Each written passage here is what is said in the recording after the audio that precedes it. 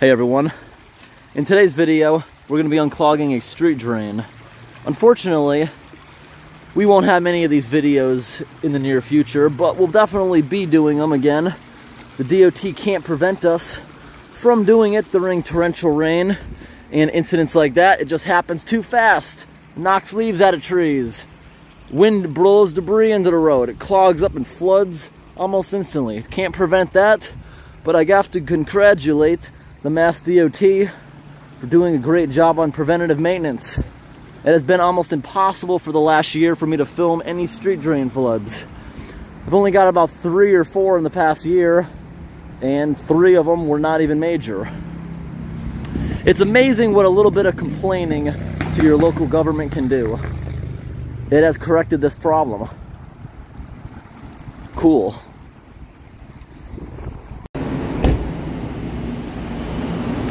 Hey everyone, we got a flooded street right here. Let's go ahead and get this small clog out of here.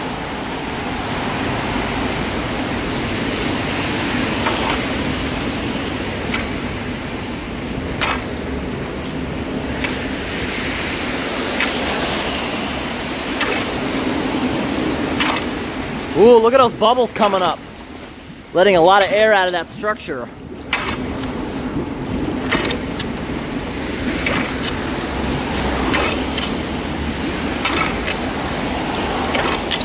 Across the street's good.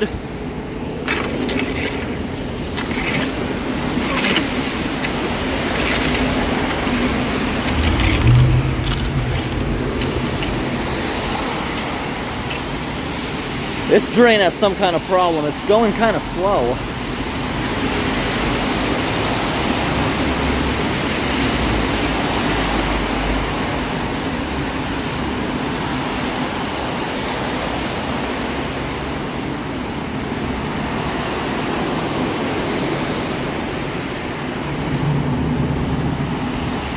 This is like the best place to be during a rainstorm. I'm not getting wet at all, but yeah, if you look, it's absolutely pouring. We got lucky being underneath this bridge.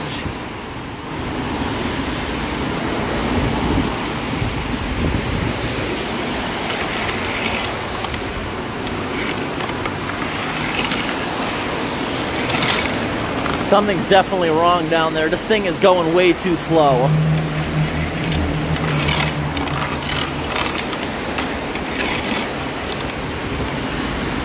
Either an internal clog or it's overwhelmed from all the other drains picking it up, filling up that pipe.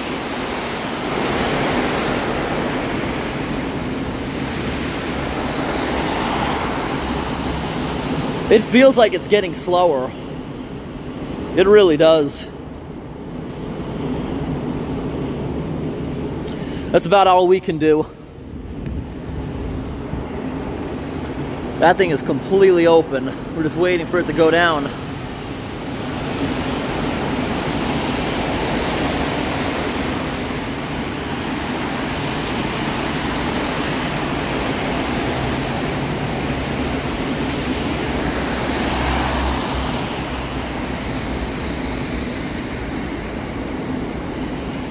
That is so gross, those nasty bubbles, all oily.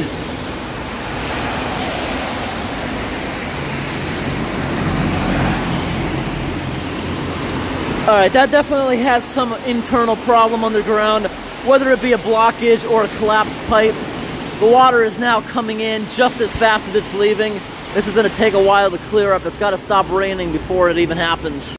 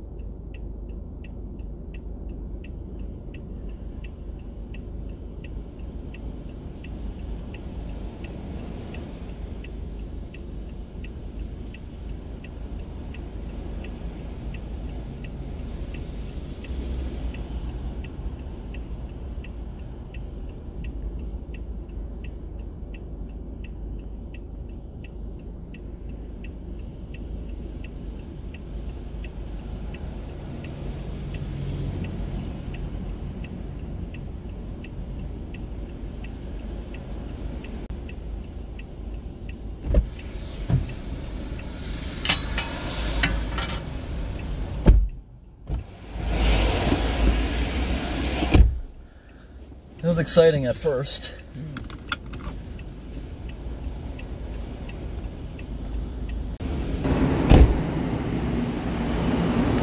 Hey everyone, we got a flooded street right here. Let's go ahead and get this small clog out of here.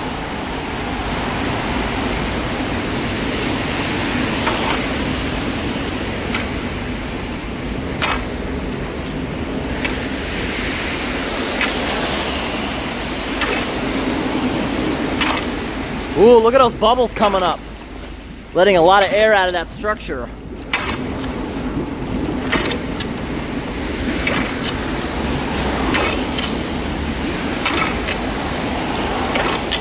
Across the street's good.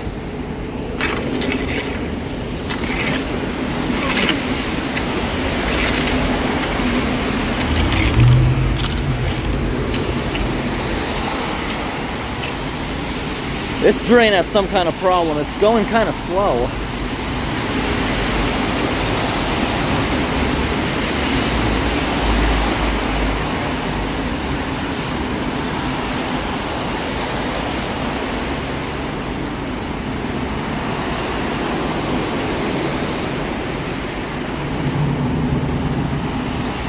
This is like the best place to be during a rainstorm.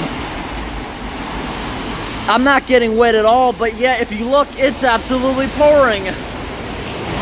We got lucky being underneath this bridge.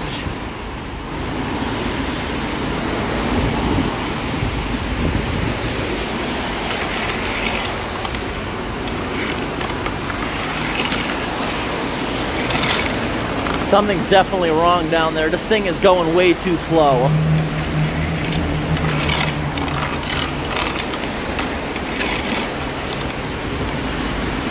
Either an internal clog or it's overwhelmed from all the other drains picking it up, filling up that pipe.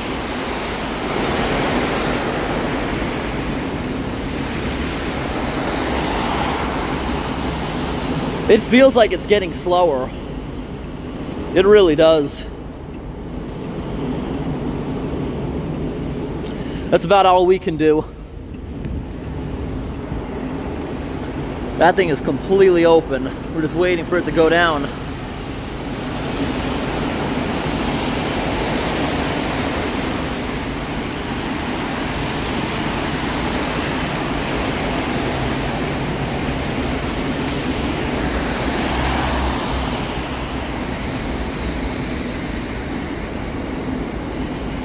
That is so gross, those nasty bubbles, all oily.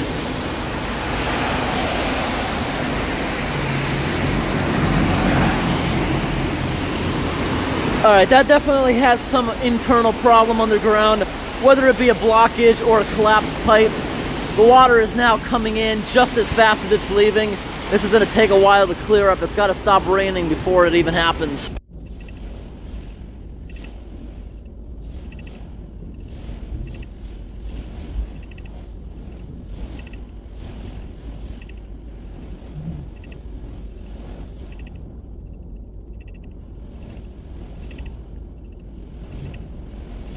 Everybody, I thought I'd make a quick video clip of this before it's demolished forever. They're about to start demolishing this abandoned house that we've explored a few times in the past. It's sad. It was a nice house with a lot of character, but it sure needed a lot of work, especially with the property selling for a few $1 million. It's prime real estate right next to the highway, easy highway access. It's got, I believe, 30 acres. They're already beginning to break ground building something right there. This house, I can tell they're about to take down. They cleared all around it. And they've even ripped into the roof, whether by hand or with excavator. For some reason, that roof was brand new. It had no damage to it. I wonder what did that. I don't know, maybe there was a fire in there. But now it looks like it's boarded up, semi-secured. There's no trespassing signs on it. It's got a beautiful slate roof. Pretty cool building. And when this place was lived in, this was a farm. And this was their source of income. That was their little farm stand building right here. It has a walk-in freezer, really nice building. That building is still very structurally sound, but it'll probably rip down too, unfortunately.